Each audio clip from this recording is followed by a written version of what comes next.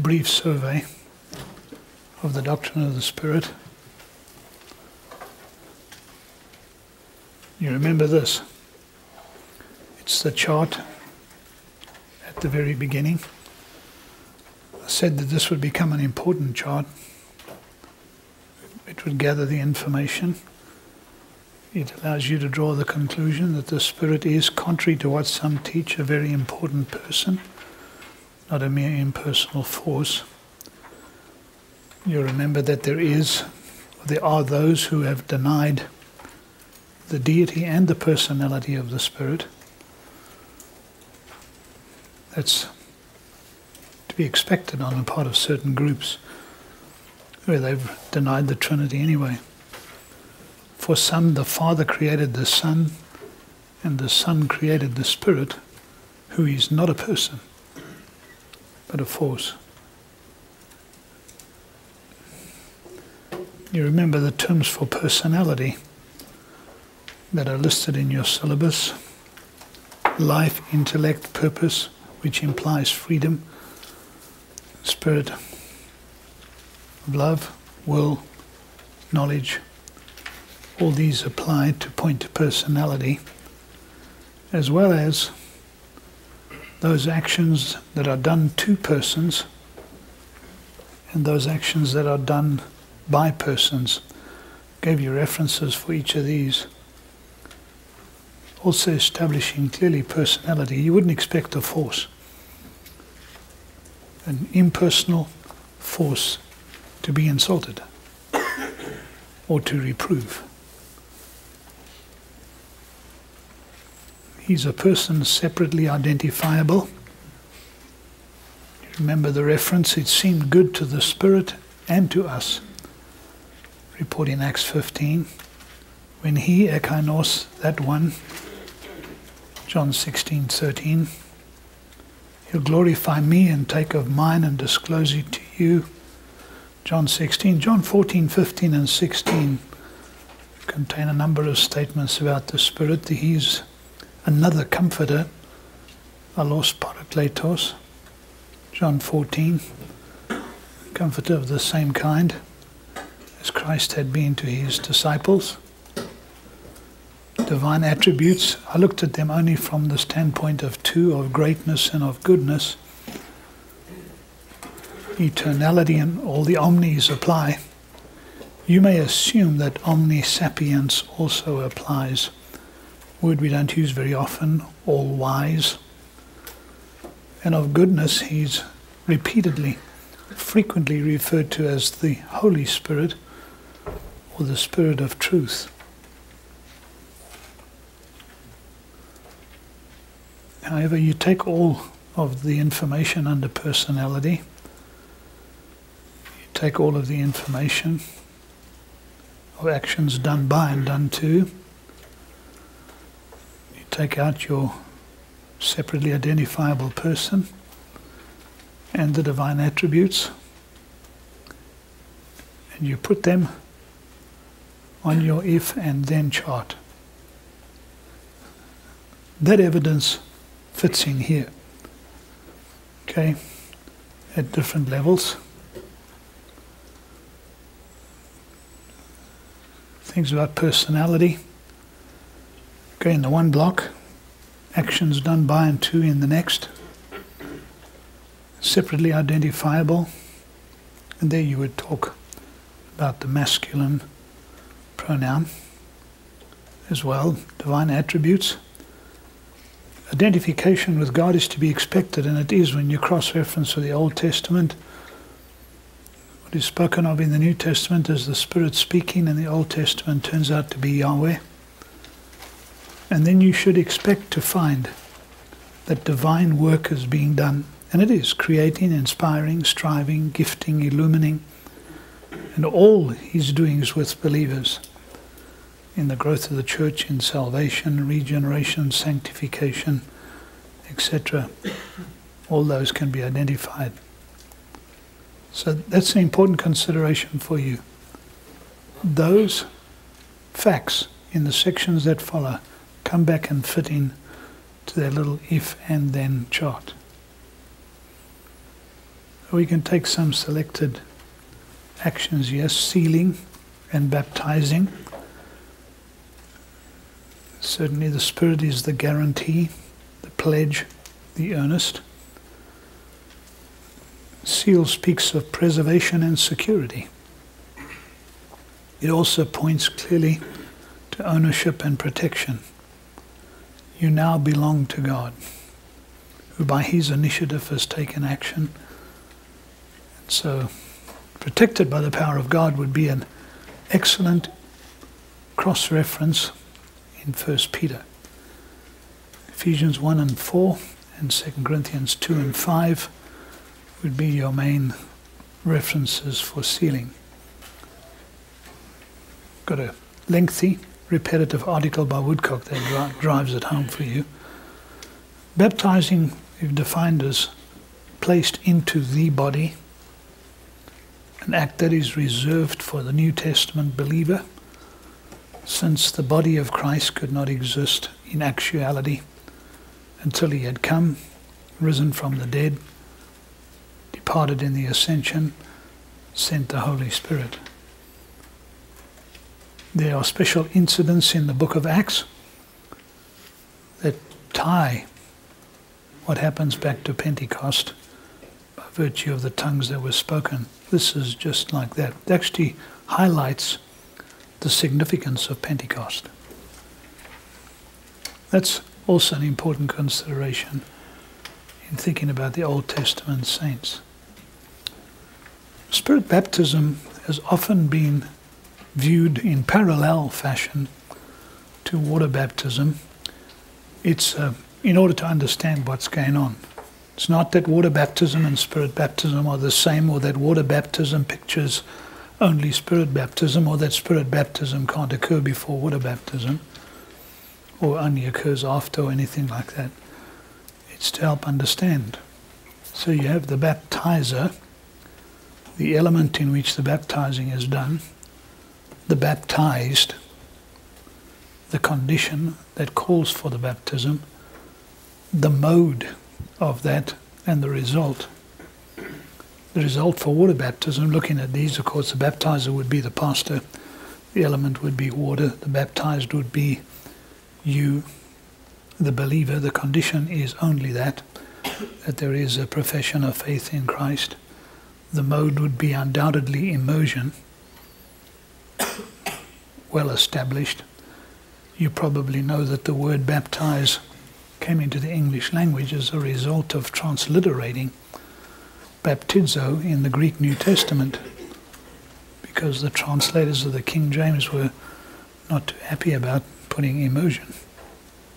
And the result for water baptism would be, I've publicly indicated that I've been identified with Christ in His death, burial, and resurrection, and that God has saved. Spirit baptism, however, you can take these six and you realize the baptizer is Christ. The element is the Spirit, and you can look at the use of the preposition "in" and so on, and it's not instrumentality, it's immersion into the Spirit. It is the sense of deluged, inundated with. You are the believer. The only condition is faith, and the result of Christ being the one that baptizes you in the Spirit into His body is exactly that, into the body of Christ. Very particular result that couldn't belong to the saints before this time. Yeah. With regard to the baptizer, number one, you had mentioned that the pastor would be that person. Yeah, I should say pastor, et al. Adult?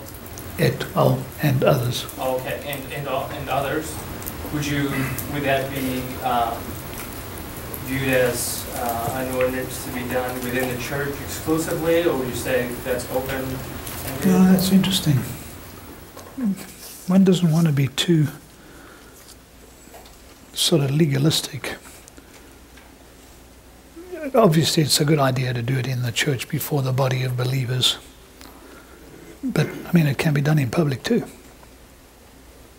The riverside and the lakeside. In fact, this is done in a number of places in order to have something of a public proclamation.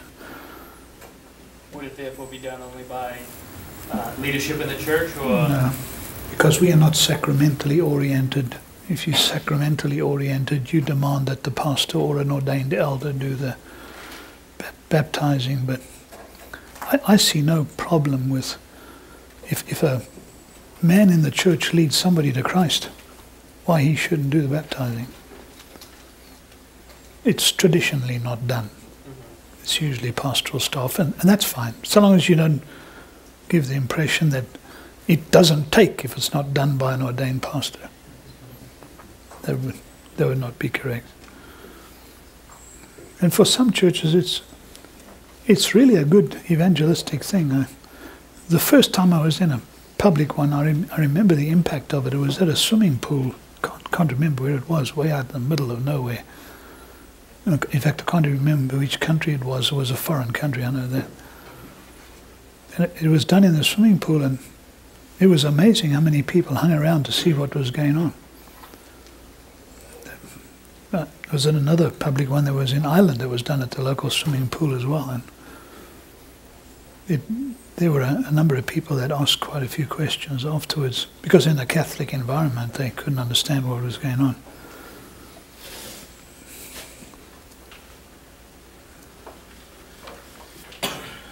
You've got indwelling and filling. Taking up residence and abiding in forever, you probably could define that as the abiding presence of the Spirit. We usually use the preposition in order to catch the sense of indwelling. We realize this is a post-Pentecost only.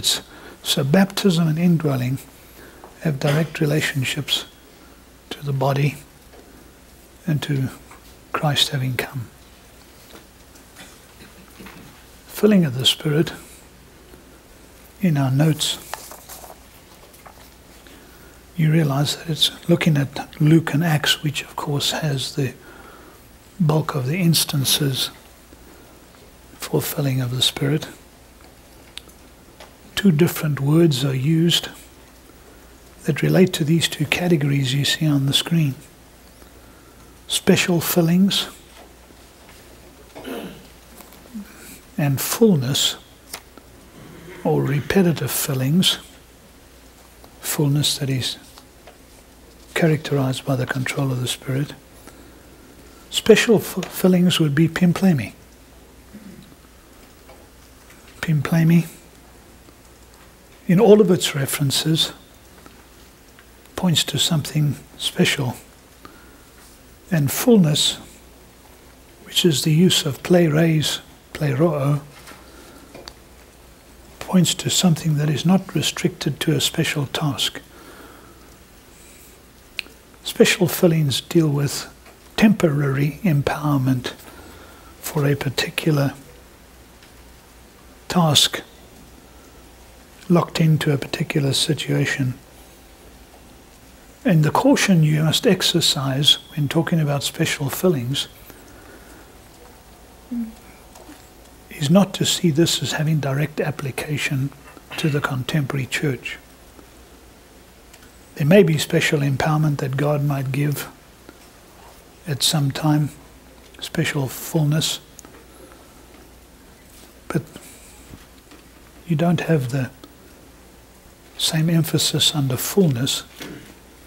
Pleroo, plerēs, disposition characterized by the Spirit's control, are put under the control of the Spirit and then put a dash and said ongoing. This is an ongoing. Maybe I could, instead of the word ongoing, because that may give the idea of durative,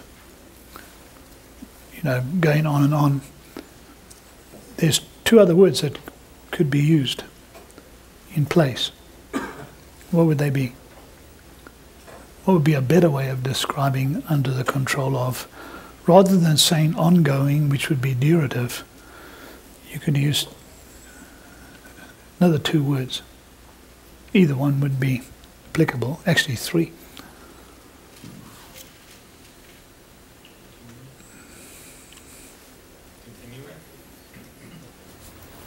I didn't get it. Continuing? Well, it continues, but it obviously isn't as me being fully under the control of the Spirit every day as I should be. Chris?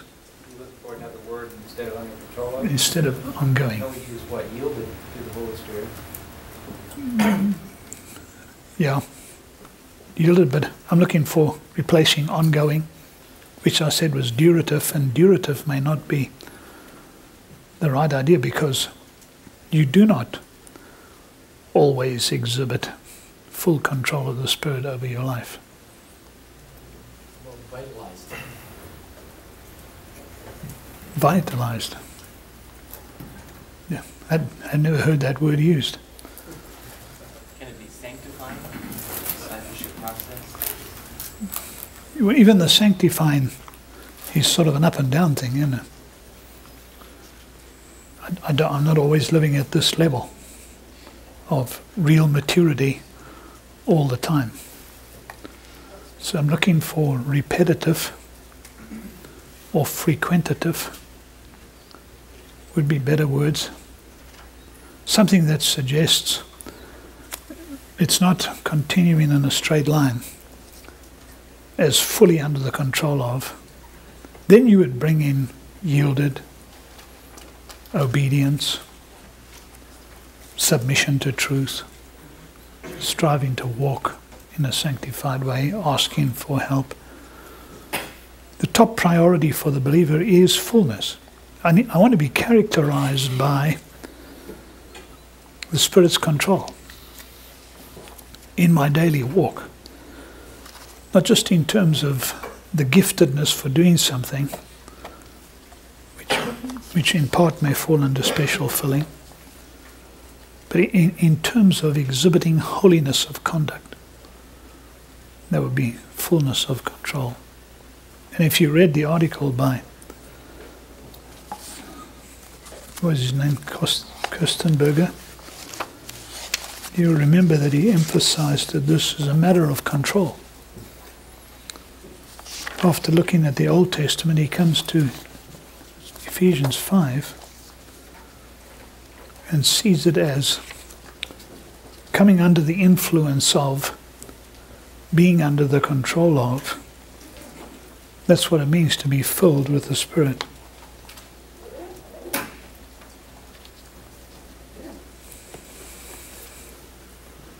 You follow so far what's going on?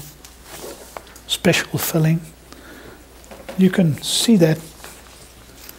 I don't know if I gave this to you. I probably didn't. Let's see if we can switch to this.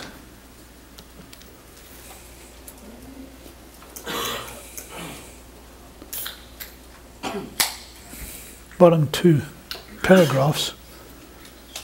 Appropriate attitudes and abilities which gradually develop in one who responds willingly to the Spirit.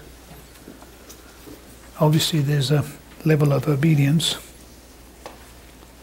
The Spirit's indirect oversight of his circumstances and experiences applicable to any relevant situation. That's his concise definition of fullness after examining every text in the Old and the New Testament that had the word fulfilling. Special fillings are sudden, sovereign, unexpected, overwhelming, incident-oriented acts of enablement. Undefined as to duration, lasting as long as its purpose and situation demand, sometimes having verbal proclamation. Those are good definitions from his dissertation. Part of the definition is given in the syllabus. Special fillings would be these. Be great in the sight of the Lord, will be filled with the Spirit while yet in his mother's womb. Elizabeth was filled. Acts 2, speaking in other tongues for that particular period of time, related to what was going on at Pentecost. Peter spoke to the rulers and elders of the people. It was a particular unction, anointing, a special presence of the Spirit that gave him the authority to stand up to speak and the boldness to speak. Saul, similar situation, filled with the Spirit. You'll have to sit and think your way through the context to catch this sense of incident-oriented, historically locked in. Fullness, plerase and pleroo. Jesus, full of the Spirit, returned, was led by the Spirit. Select among you 7 men of good reputation, full of the Spirit and of wisdom. And they selected a man full of faith and of the Holy Spirit. This was obviously a disposition that characterized Stephen, full of the Holy Spirit, and the men that were chosen as leaders. Similar comments in Acts 11 and Acts 13. Durative, or ongoing, or repetitive, or frequentative. Maybe a failure at some point, but then a return to what should be. Okay. Let's take this a step further. This is the chart you had. Decided not to do the chart on the screen, but just to fill it out like this. I said I was going to give you a copy of that chart and I'll get it done for you. Or did you get it? You didn't. This particular one.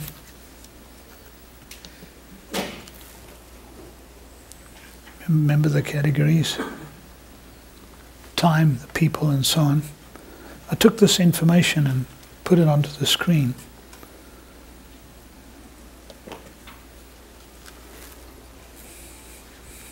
Starting at about 30 AD, and it is probably true to observe that there was no obvious public, at least important event, public event, that needed revelation after 54 AD. These were particular events. To make them easy to remember, I called it the day of Pentecost with Jews, then the day or the hour with the Samaritans, with the Gentiles, and with John's disciples. And interesting events. Circumstances are different. You'll notice that the red on the right, they were actually obeying a command to stay in one place until the promise of the Father would come upon them. There was the laying on of the apostles' hands that did this. While Peter was preaching, it just happened. And there was Paul's hands that were laid upon the disciples. You'll notice they're speaking in tongues in 3 instances. Maybe it also took place with the Samaritans in Acts 8, but it's not recorded. Perhaps that's underneath the signs. So you can override and say tongues is seemingly a common experience, but in each case Jews were present. Is that significant or isn't it? No apparent fixed pattern to follow. I probably should have the word fixed in there. That says it will follow this exact order.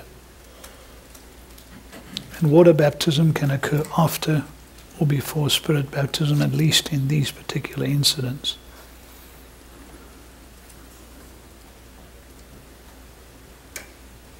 There's only one reference in Paul's letters, Ephesians 5. There are a number of elements to it. It's a continual priority that's obvious from the words in the text itself. Present passive. Be filled with the Spirit. It is something that should be of concern to the believer that this be so. The context indicates the evidence that will be there. of being filled in the Spirit.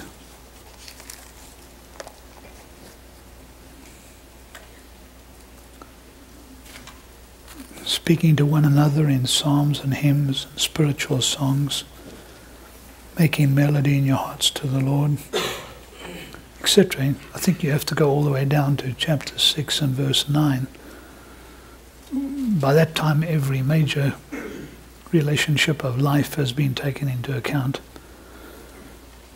If you're going to preach on verse 18, you've got to pick up at verse 15 to catch the whole unit in which it stands. There is a corporate dimension to that. That's one of the things that Kirsten, you must have noticed it. One of the things that Kirsten Berger emphasized towards the end of his article was the corporate dimension. You all caught that? And the reason why I'm asking is because invariably, when we think about filling of the Spirit, we think in terms of individual. Okay? We don't think in terms of corporate. I mean, the corporate dimension may come up, but the emphasis usually is me and you, the individual believer. Notice what I put down in your notes. Issue is control in the lives of believers under a good influence, that is, and the evidence is wise and righteous living. So obviously the fruit of the Spirit is going to be there. Grateful corporate worship, verses 19 through 20. That's a corporate dimension. Ethically sound relationships in all areas of life, as far as husbands and wives as husbands, parents and children, masters and servants. There's a good impact upon those relationships. So Kustenberger says this corporate dimension to being filled with the Spirit is often inadequately recognized in a theology of a Spirit-filled life that deals primarily with me, privately. You'll notice that he also brought out, and you can bring it out with comparison to Colossians 3, that the Word-filled life and the Spirit-filled life are mutually inclusive, if I may put it that way. Why? Well, the answer is so simple. It's a rhetorical question. Why? Because the Word of God indicates clearly the quality of life. And getting that into your life is the work of the Spirit, challenging, admonishing, strengthening, encouraging, using the implanted Word that is able to sanctify. So the Spirit-filled individual will be Word-filled. The one who submits to the Word is going to be Spirit-filled. That's a genuine believer without ulterior motives, just really wanting to please the Lord in every respect. Can I ask a question? You certainly can. Ephesians, where it says be filled with the Spirit, in Colossians, where it says let the Word of Christ richly dwell within you. An argument that Paul uses those terms interchangeably. It's not that the words are interchangeable, but the concept is interchangeable. The person who's submitting to the Word, obeying that Word out of a genuine desire to please the Lord by putting into his life what God has revealed is the ethics and morals that we should live by. The Spirit, using that Word in his life, will make him a Spirit-filled individual. Okay. So it's not the words that are interchangeable, it's the concept is there. It is impossible for I'll be dogmatic and say it's impossible for a man to be filled with the Spirit and have no relationship to the Word of God. Okay? He will submit to the Word of God, and vice versa. It is impossible to look at a man who's really living according to the Word and say he's not Spirit-filled. Okay. It seems Peter. like you're saying also, I mean, even in concept they're not interchangeable the way you said that the Spirit will take the Word. Like they're connected and they both go together, but they're not exactly interchangeable. There's somewhat, like there's a close relationship between the two. You can't just switch the two. There is a close relationship. Right. But you can't switch the two conceptually or... Yeah, remember what we said, that the Spirit works with the Word, Right. through the Word, and never without the Word. Right. And that's your connection. Right. But they're not interchangeable, right? Even in concept. They're connected. But Well, they're so closely connected, yeah. That's why I use the word interchangeable. The words, it's not the words, it's the obvious connection between the Spirit and the Word. So the description of the individual can be given both ways. But you were saying there's, in a sense, almost an order, like the Spirit will take the Word, right? And then apply it. Well, there would be... The person who's doing that which is right is living according to truth, isn't he? Right. How does he live according to truth? What is it that convinces him that this truth is something he must live by, and asks for the strength to be able to do that? The result is going to be the Spirit, who is the other comforter, that will be working with that word in his life. So if you have the Spirit, you have the Word. If you have the Word, you have the Spirit. So I'm just getting, I guess I'm getting confused on that word interchangeable. Because I see the relationship between the two. But I don't see how they're Well, I'm using interchangeable to cover the... a close relationship. It's so close, yeah. Okay.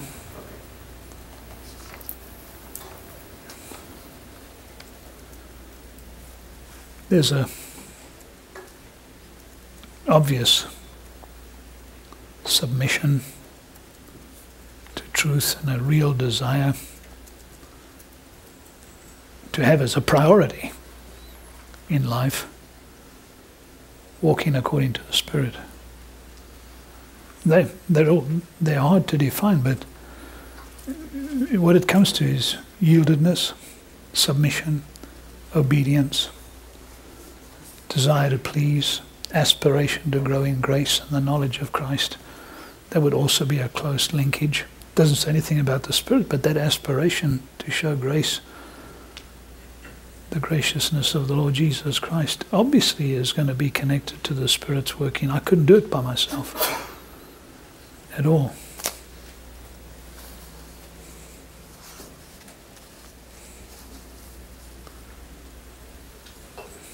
Let's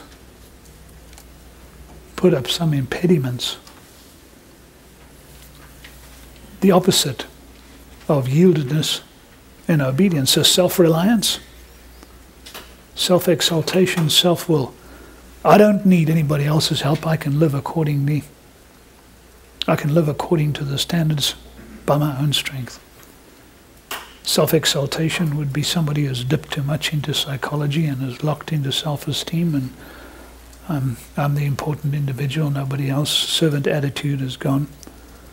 Self-will, which simply says the same thing as the previous two. So you could draw the conclusion that there could be a loss of fullness. In fact, there undoubtedly will be.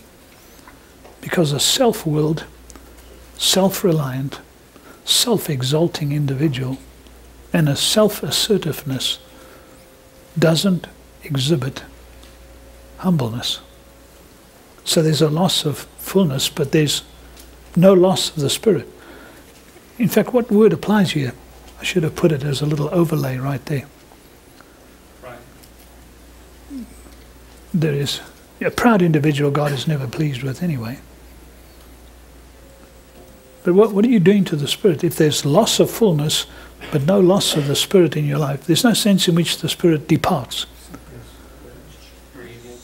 Yeah, grieving, quenching, insulting, all that would apply. And there would be immaturity and carnality. There'd be a loss of being characterized by truth, walking in the truth. That would be another good parallel to draw from 3 John, walking in the truth. You look at, I don't want to give a sermon here, but I thought it might be instructive just to think about this very special invitation in Ephesians 5. I think they're two instructive contrasts dealing with separation from the world. So that starts at verse 15. Be careful how you walk, not as unwise men, but as wise, making the most of your time because the days are evil. Do not be foolish, but understand what the will of the Lord is. It's a separated lifestyle that he's talking about. There's the double ethically instructive contrast in verses 15 through 17. And then there's the doctrinally instructive contrast in verses 18 through 21. I think that's one way to do it. You can outline it any way you want to. There's no inspired way to outline a particular text, as long as you follow the text.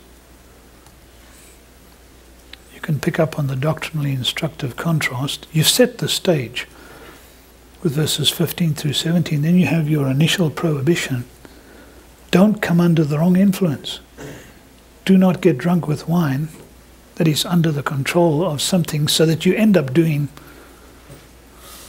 what you would never do in normal circumstances. For that is dissipation. But be filled with the Spirit. You need to see the fruit of wrong influence, dissipation. Special invitation is given. I've called it a very special invitation. But be filled with the Spirit. Took the disjunctive in the sentences, cutting it into the initial prohibition and the special invitation. Do come under the best influence, which is obviously the Spirit of God and the Word, and see in your life the fruit, or recognize the fruit of this best influence and control. And that would be verses 19 following. Take it a little further. If you look at the fruit of this best influence and control, you can describe the rest of the passage in these terms. Interpersonal sanctification, edification flourishes. I think that's an indication of being filled with the Spirit. That there is personal edification, encouragement, building up one another. There's a personal adoration for God that certainly does arise, making melody in your hearts to the Lord. There's certainly personal gratitude to God that also occurs. But that spills back into interpersonal non-discrimination / subordination that flourishes.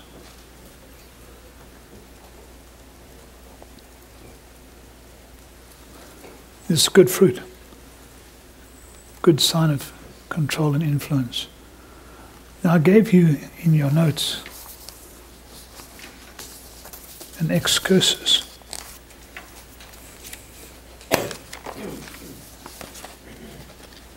Not sure what page it is for you. An excursus dealing with the Spirit. 54, good.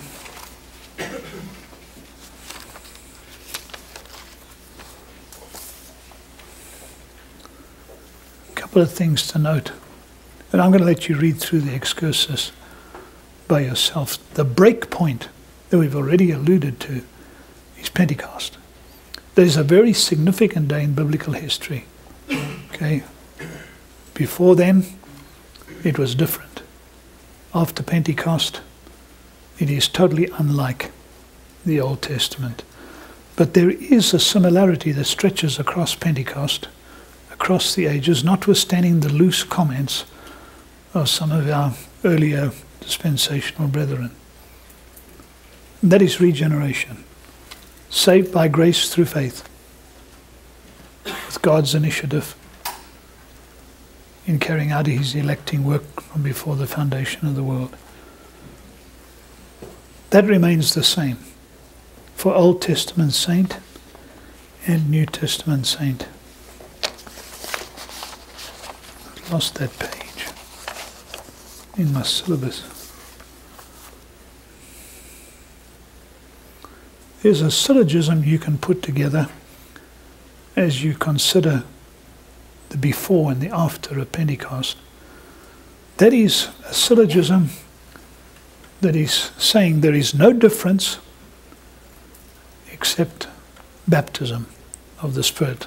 Recognize that baptism of the Spirit is unique. So the major premise would just simply be Old Testament saints were regenerated. That's obvious. The minor premise would be that indwelling is necessary to regeneration. Okay? And so the simple conclusion is, therefore, Old Testament saints were indwelt. That's given by many. Indwelling belongs to the Old Testament saint. However, you can take it further. If you think carefully about baptism into the body and what that entails, and the connection with the indwelling of the Spirit, that is part and parcel of what happens to the New Testament believer, your syllogism will be different. Be expanded and amended. It's in your notes. Major premise is that the indwelling of the saints is for those saints of adult status, not a slave, not a child. You'd have to read through Galatians 3 and 4 to pick up the distinctive markers, temporal and causal clauses. Until the time appointed, you are sons. Now God sent forth His Spirit. You're talking about an economy of salvation in Galatians 3. So the indwelling of the saint belongs to the time of adoption, which comes after Christ has come. The Old Testament saint was therefore a minor until Christ and adoption. I don't want you to think of minor as less quality in regeneration. Okay? In terms of the economy and the breakpoint of Pentecost, the Old Testament saint was not in the body, not adopted into the family in the same way as the New Testament believer. The conclusion, therefore, is that the Old Testament saint doesn't qualify for indwelling by virtue of where he lived, although he's still saved by grace through faith. There will never be any change in that. There'll still be a recognition, I think, in the eternal state of the different believers. And it will redound to the glory of God's sovereignty. It will not be a sense of loss. Poor me, I lived before the cross. Wonderful me, I lived after the cross. That obviously is going to be completely removed. It'll be, look what God has done through the ages. Yeah, this always raises a number of questions, I know. Chris? I don't understand what you're saying there. As far as the Old Testament believer, he wasn't in, I know you're saying that he wasn't indwelt by the Holy Spirit, but if we hold to total depravity and they're saved by grace through faith, then how do they have faith in order to believe? I didn't remove the Spirit from their life at all. I didn't say they didn't have the work of the Spirit. There's obviously an abiding presence. There's obviously the work of the Spirit with the Word that they did have in their lives. There's obviously the Spirit's work in sanctification. But that special relationship of the indwelling Spirit to me as it relates to the body of Christ is not an Old Testament thing. An abiding presence, yes. But an abiding presence in terms of indwelling, and you'll see that as we move on, is different. The Spirit's still obviously vitally involved, because you said exactly why. Sinful men need the help of the Word of God and the Spirit of God to grow. And there is the regenerating work of the Spirit as well. My question is, how do we, like, we use different prepositions, but in John, talking about he is with you, someday he will be in you. How are we to understand, like, those prepositions in or with? I mean, it's obviously, I mean, as far as I understand, I don't think it's talking about necessarily a logical relationship. I mean, there's no physical indwelling. So how do we understand that? Let me find for you a good quote that covers that. I was reading it this morning. Here we are, from Homer Kent. Why I noticed it is because Homer Kent is one of my heroes and mentor alongside of Whitcomb. This is in his little book, Light in the Darkness, Studies in the Gospel of John.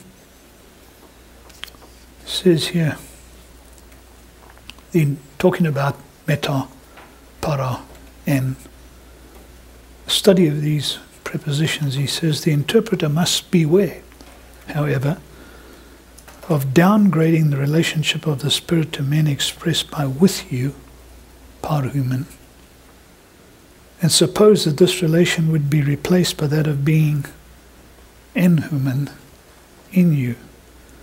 It must be noted that the same preposition, para, is used to describe the present relation of the Father and the Son to believers when the Holy Spirit comes upon them, 14:23. One must avoid making too sharp a distinction between these prepositions and at the same time not minimize the importance of Pentecost. He's tried to strike a careful position. It's obvious that there is that which relates to the future with the Spirit. And it's after Pentecost. So the Spirit has come at Pentecost to perform a work on mission for Christ that he was not doing beforehand. It's a brand new event in world history.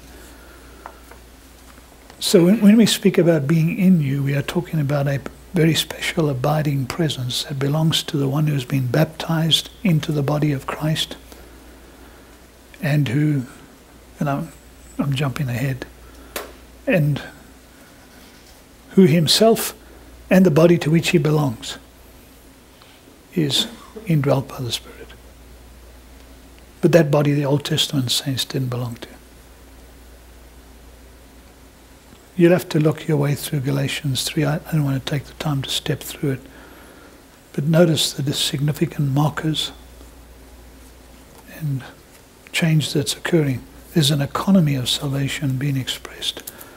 Beforehand, they were under the law, held captive, child, slave with a pedagogos. Afterwards, they are sons, adopted into God's family.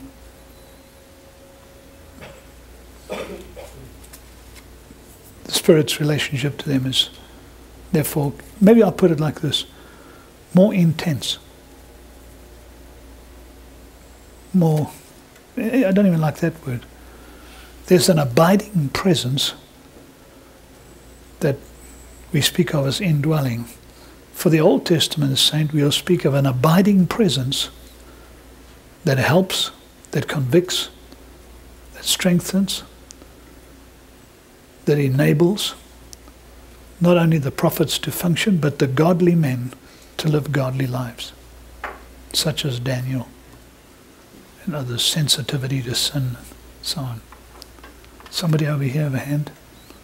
Dax. So are you expressing with that slide where Old Testament saint is a minor until the Christ and adoption, because the Old Testament saint by definition was before Christ and the adoption? Is there a latency or a I don't know, where they were looking forward to that and Yeah, I'm using the word minor in the sense that they are spoken of as being slave and child under certain restriction. So you're not talking about potential or latency, you're talking more about... No, I'm talking about, I mean, they could live very godly lives.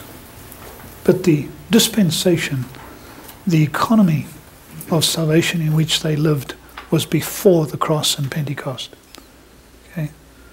And that's what Galatians 3 is bringing out. And that's why it explodes into adoption in chapter 4. But I think you have to speak in such a way. That's why I'm kind of wishing I hadn't used the word minor, right?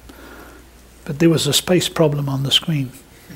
And I didn't want to use another line, because I did hesitate and try to think of something else. Minor describes economy as opposed to son adopted into the family. It doesn't describe, I mean, some of the Old Testament saints had a remarkable wisdom of God and a godliness of life. Joseph, for example, that tells you there has to be the Spirit's involvement in their lives. Otherwise they couldn't live. But you have to take it a little further. You've got to go to what I call temple metaphors in the Spirit. There are the individual texts, or sometimes texts taken as being individual. 1 Corinthians 3:16 through 17. In most systematic theologies is usually just dropped in the parentheses behind the statement about individual indwelling. But there is a plural verb that is used, and plural pronoun, este enumen, and descriptions in the contexts that do suggest a corporateness. And the metaphor is collective rather than individual. I'm going to, if you don't mind, we'll take a break in a few minutes. I'd like to finish this here so we don't stop in the middle. You have a collective, corporate metaphor in 1 Corinthians 3:16 and 17. It is the community of the believers that is the temple. And the number of commentaries back that up. So God dwells in them corporately, among them.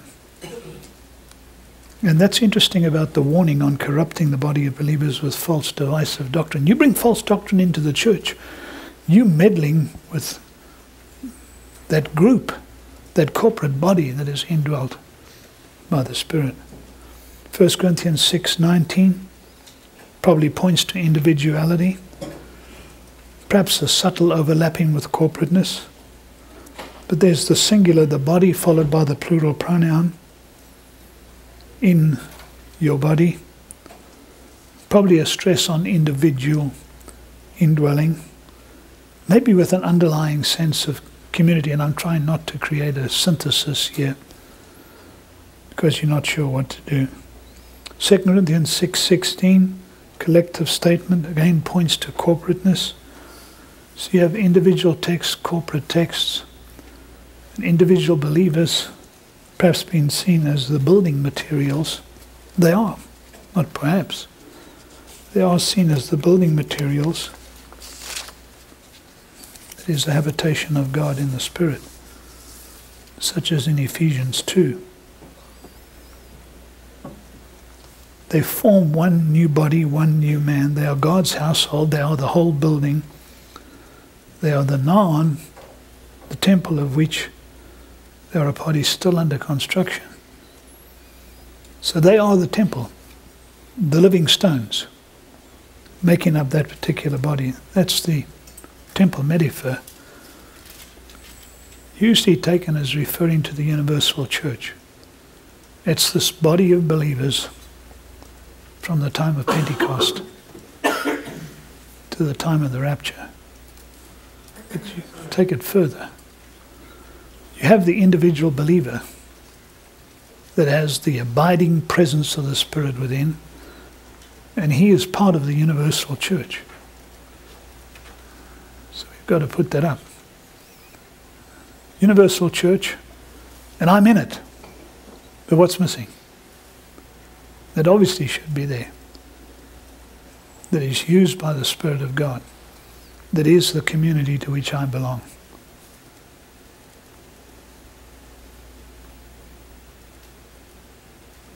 There's the local church. So those three concentric circles you have on page 58, this is what's been expressed. Spirit dwells in the church universal, obviously by extension in the church local, and in the individual believer who makes up the genuine element of the local church, and indeed the only elements or members of the universal church. It's at the local church level that you get a certain degree of confusion arising, because men and women can come into the local church who are not genuine believers and disturb the fellowship.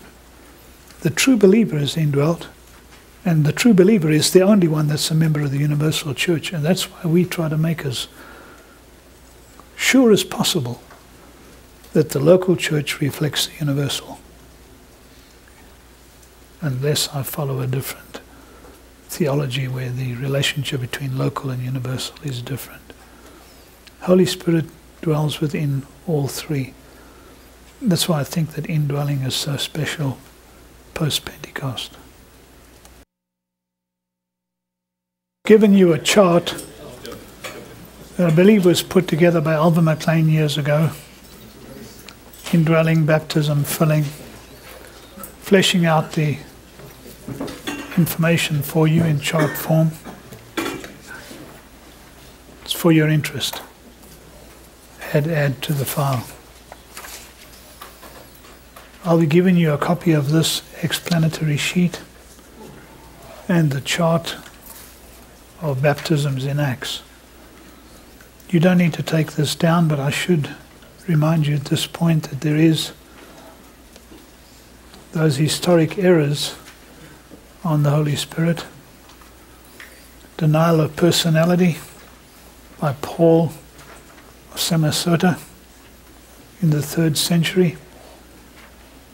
No, he's force. No personality at all. Socinus, founder of modern day Unitarianism, would be similar. There's also those who deny deity. That's to be expected. I mentioned at the beginning. Arius denied the deity of the Spirit. He declared that the Father created the Son, then the Son created the Spirit. I was incorrect earlier. A person but not God. It was not the denial of a personality. It was the denial of deity. When you think about Jehovah's Witness today, it's a combination of Socinianism on the Spirit and Arianism on the Son. Think about it. Son is created, therefore not the eternal God. And the Spirit is a force, a power of God, not a person. So expect certain adjustments to take place in the persons of the Trinity when there's a denial of the Trinity.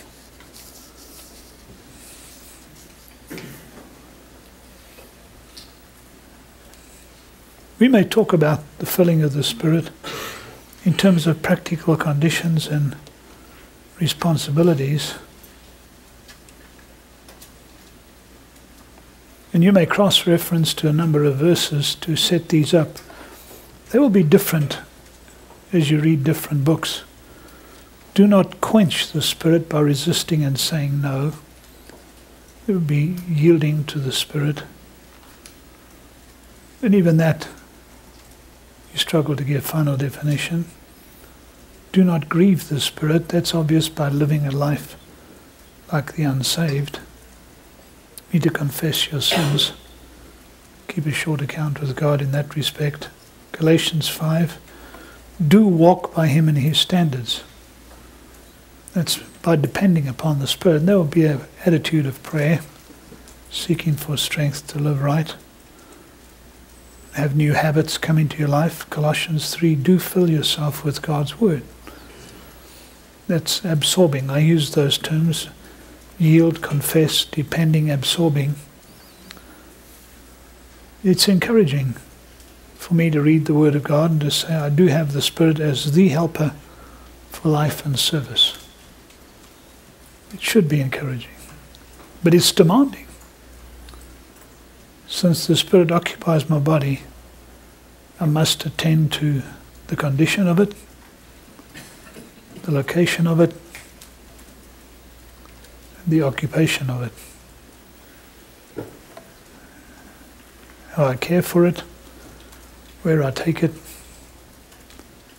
how I use it. It's worth thinking about. Usually, the whole idea of fullness is set up with certain steps like this. Don't do this, do this. And they're fine because you can find those verses in Scripture, so you can put them together in some way to get people to understand what they need to do. But let me ask you a question. Can I know, me, you individually, can I know that I'm Spirit-filled?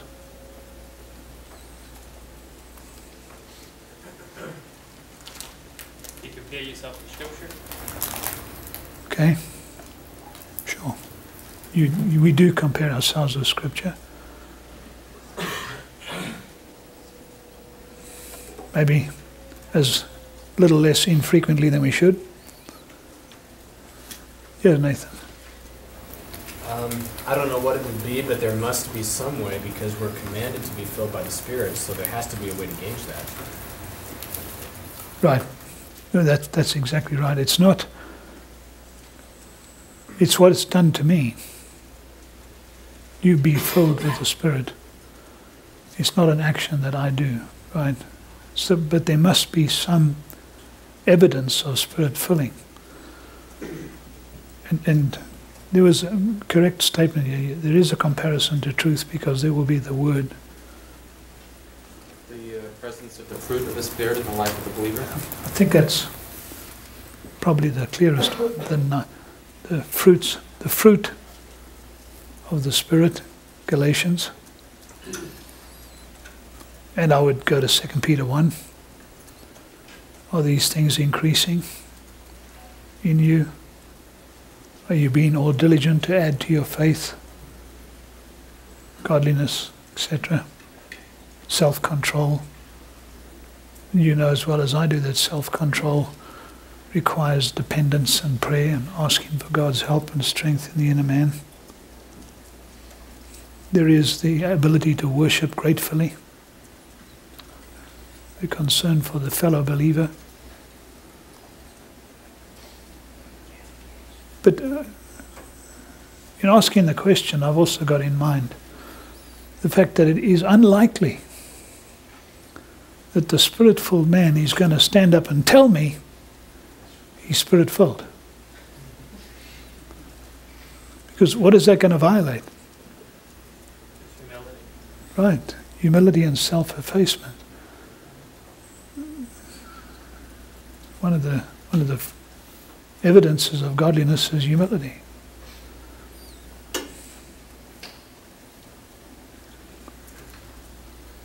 Yes, Ashley. Would it be correct to say that someone could look back and see that what they were doing was beyond their own abilities? Would that be? Yeah, absolutely. Hindsight is often helpful to see how God strengthened and guided. Obviously, we were under the control of the Spirit because of what happened. Yeah. But currently today, I think the genuine believer that is striving after righteousness would probably say that he's trying to live a godly life. Would not say, I am a godly man. Because that sounds like, I've arrived. Passed the test. A+. Don't need to do any more work. Never speak like that. But certainly the fruit of the Spirit and the traits or the hallmarks of a believer will be seen, and there will be maturity. But I was mentioning to Peter at the break something to always take into account, particularly as a pastor, I guess, warning for ourselves. It is possible because of sheer habit over years of indoctrination and living within a certain group that you can project the image of being somebody that I would look at and say, there goes a mature believer. There goes a spirit-filled man. And then later on it comes out that this was a facade. Okay? That's part of the problem of dealing with believers in the local church who are not genuine believers, but who grew up in the right environment. Know the language, know the actions. We all have horror stories, and the older you get, the more you hear of genuine believers whom you thought were genuine, who were not. Obviously never filled with the Spirit. Joyfulness, thankfulness, glorifying of the Lord Jesus, walking in truth. Those are the marks that others see, not necessarily you, with the proviso of looking back, seeing how God has worked. But be encouraged. You're not being left alone to live the life by yourself. But pick up the demanding challenge too. Got to be careful what I do. Okay. Now next time we come, I want to pick up on a unit that's not in your notes, which will be the gifts of the Spirit. But for now, I'd like you to turn to page 59, I think it is. And if we can go through this quickly, the charismatic overview, because there's certainly a misunderstanding of the Spirit in the life of the believer and the church in charismatic circles. This is, for those of you in the charismatic theology class, this is a rerun on a more concise level. Contribute wherever you can. In fact, I should just call upon you to say a few things. Burgeoning movement, surging all over the world, especially in the last 10 years, with its own theological literature of sophisticated, written by highly educated men. There's what I've called significant theological breakpoints, by which I mean that when you submit this movement to analysis, it obviously breaks from evangelicalism. Although it may think of itself as in, we're going to have to draw the conclusion that it is, in many respects, out. I think there's a 4-question frame of reference that can be proposed to understand the charismatic movement. I think you can put their doctrines basically into 4 questions, although there is a 5th one starting to form in my own thinking. 4 basic emphases. In every one of these that we'll ask, the prominent agent, activator, or enabler or empowerer, those words are used, is the Holy Spirit, whose working is not to be questioned or rejected.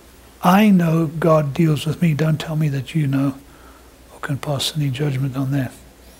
4 questions are these. Are the works of Jesus to be reduplicated in the church today? Must I find being done in my ministry what Jesus did in his? Okay. It's a thing that drove Wimber and a number of the others. Got to find the evidence in what my ministry is in my local church. Miraculous power, such as Jesus demonstrated in his. The second question is, are apostles and prophets being restored to the church today? And for the most part, the modern charismatic will say yes. He may do some hasty redefining of an apostle, but it's basically a yes. Is special revelation still taking place today? You would answer yes. And must we enjoy health and wealth today? But are these works to be reduplicated? Here's the basics. Signs and wonders of the apostles basically never ceased. If they don't occur, you are not doing evangelism. I mean, that's it. That's the bottom line. Words plus works equals a kingdom message. Words alone, not sufficient. Works alone, not sufficient.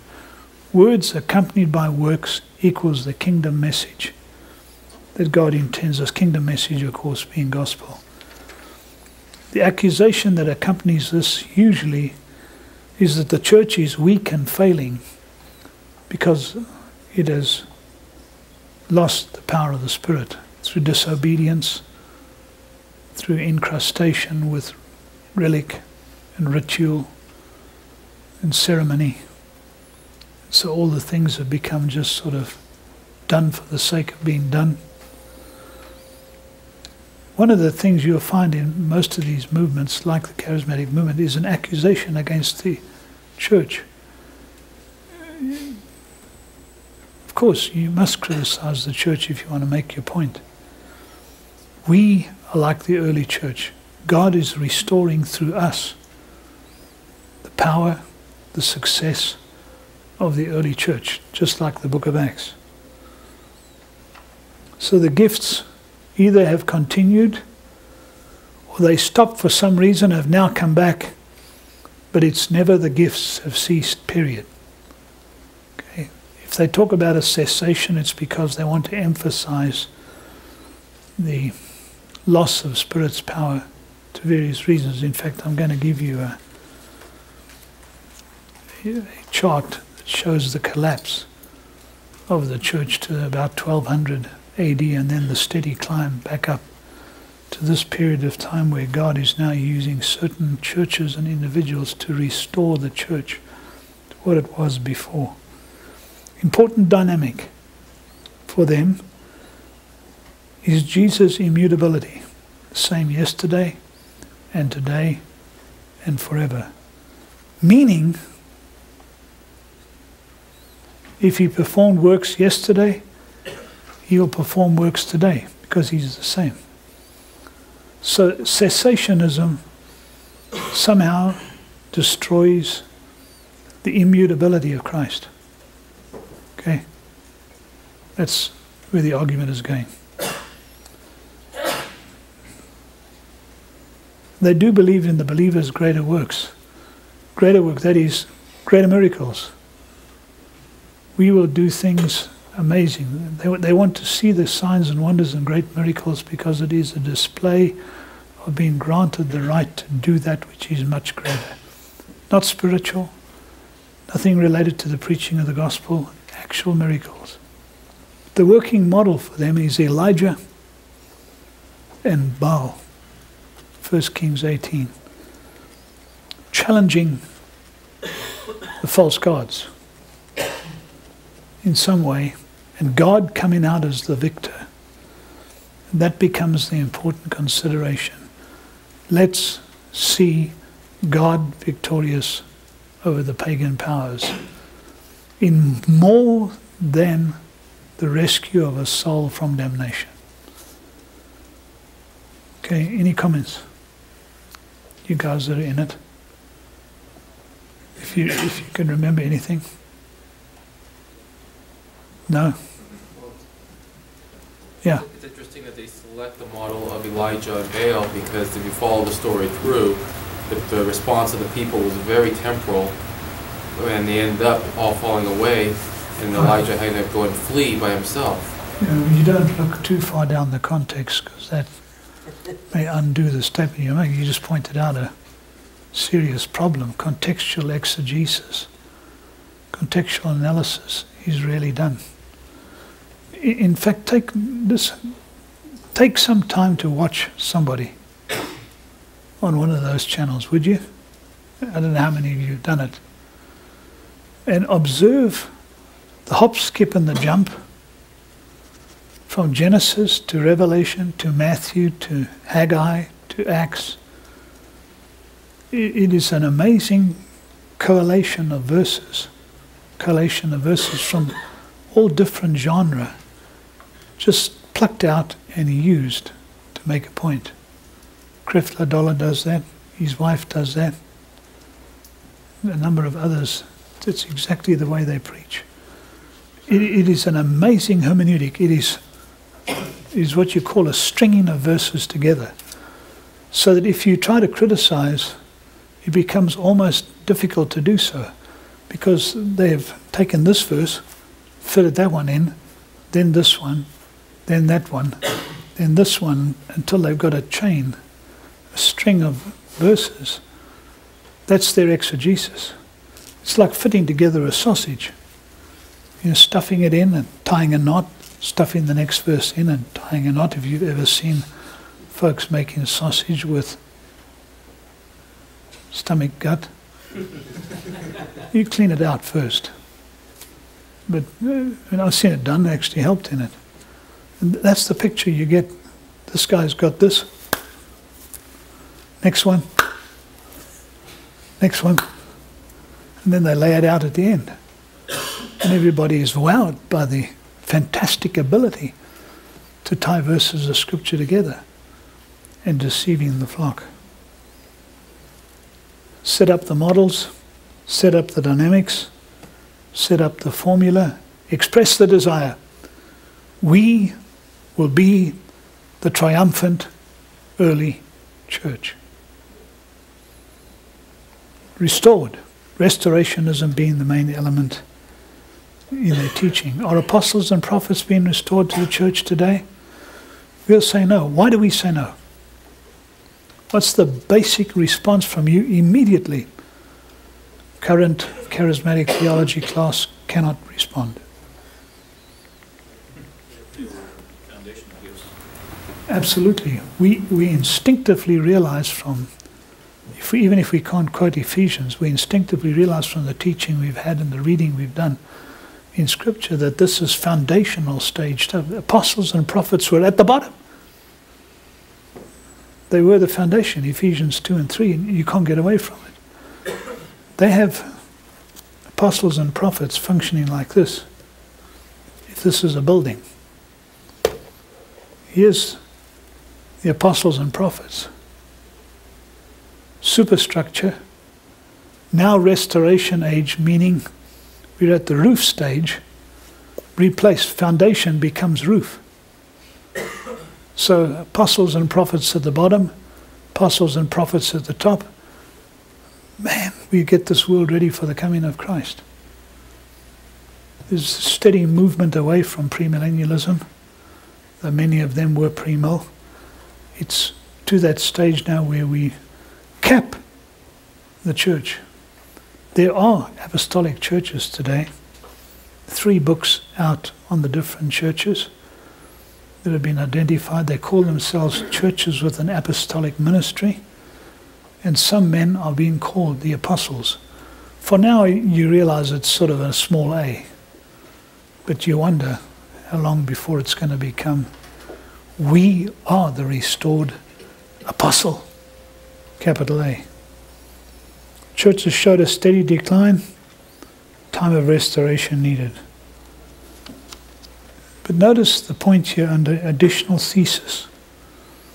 Restorationism is accompanied by one other thing, that the anointed of God, that is the man with the apostolic ministry, prophetic ministry, will now unlock the biblical truths that have been dormant for a long time.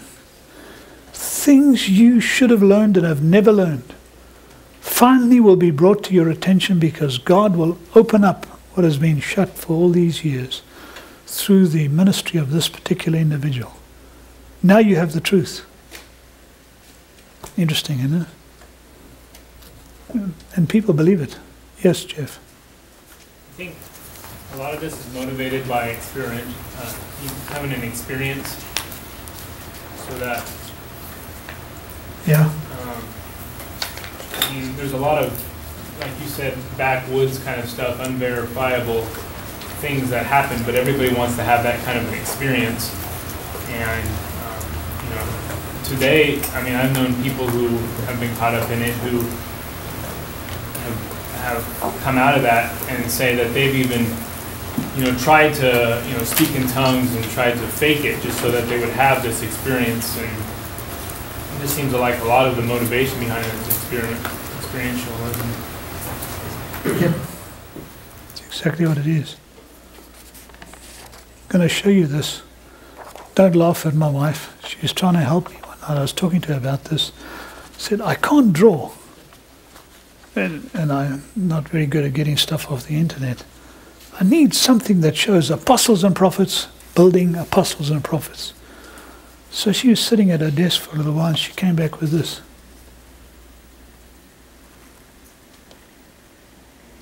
When you see in the library, either say nothing or say good job. Apostles and prophets equals the foundation. Here we are, somewhere there. Apostles and prophets equals the final foundation, the final roof, the top, the crown, the victorious, triumphant achievement, or something. That's the idea that's in mind. I think we have to think like this.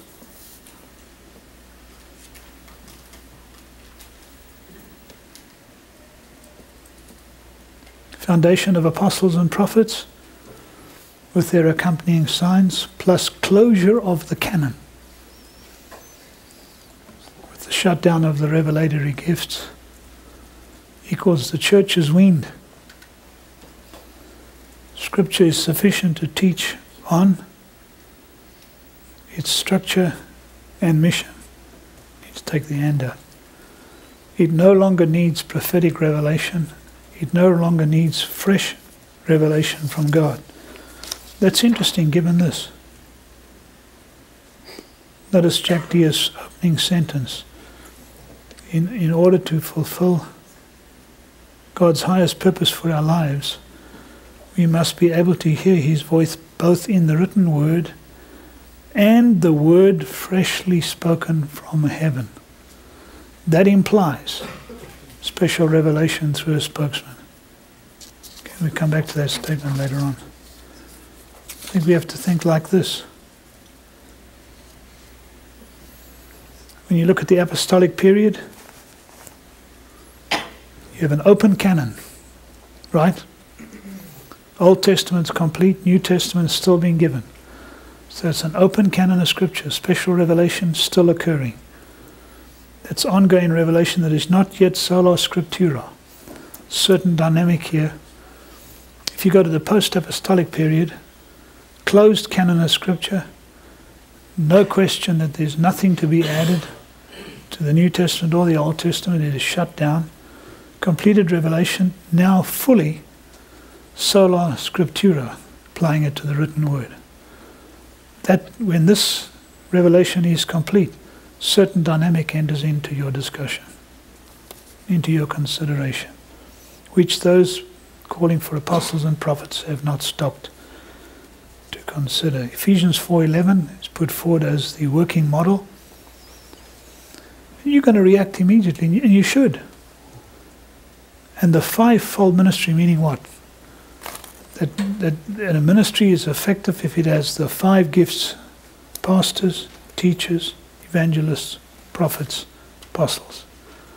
You have to have all of them in the church to have a triumphant church, an impacting church, a New Testament church. They push very strongly for the fivefold ministry. In Acts 3:21, Christ held in the heavens until the time of refreshing, and then he will come. But now it sounds innocent when I say it like that, but what do they really mean? That our lack of effective ministry is what holds him in the heavens. Now you can see something of the powerful demand here. Listen, let's get up and win the world for Christ. Then he will return and set up his kingdom. If we don't do this, he can't come.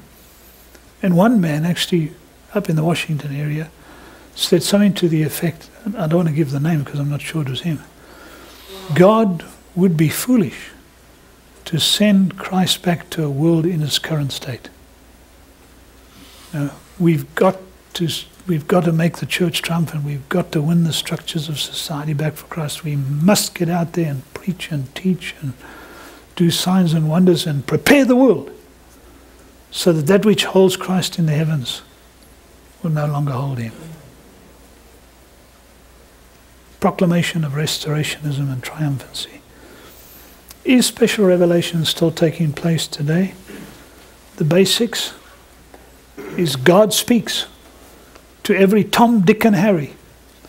If you're a believer, Mary, Jane, Joel, Joan, if you're a believer, you have the right for God to speak directly to you. Not through the, when I used to say, God spoke to me 10 years ago, what did I mean? No, 10 years ago, let's get it right. 15 to 20 years ago. Well, what I meant was, and we all understood this when we heard it, as I was reading the scripture, something in that scripture dealt with my heart and life. And I said, God spoke to me. I don't say that today. Can't use that word in a testimony anymore because of its connotations. Now I say, God's word dealt with my heart. Because they really believe that the voice of God speaks to them. It's not an impression. It's a revelation. And who claims to have revelation more than any others in those circles? Not just individual, but I mean rank of person. The pastor, the teacher, the preacher, receiving revelatory interpretation from God to strengthen the authority of the message he delivers. Okay? That is, God told me what this passage said. George, I was listening to some guy from Canada. Sorry to say. And he made the comment, see if I can get it right. Because I remember the guy interviewing him said, oh, deep stuff. Something about he had nowhere to lay his head. Christ had nowhere to lay his head. And he said, that verse puzzled me for years. And God revealed to me the meaning of that passage. It meant that he had no place to put his throne, to set up his kingdom. Because, see, head in the Old Testament means, the chief of the nations and so on. And so with no place to lay his head, there was nowhere in Palestine that he could set up his palace. Ever heard that deep stuff? It's garbage. He didn't get it from heaven, I can assure you of that. Because that inspired word means exactly what it says. He didn't have a fixed abode. That's what it means. Revelatory interpretation.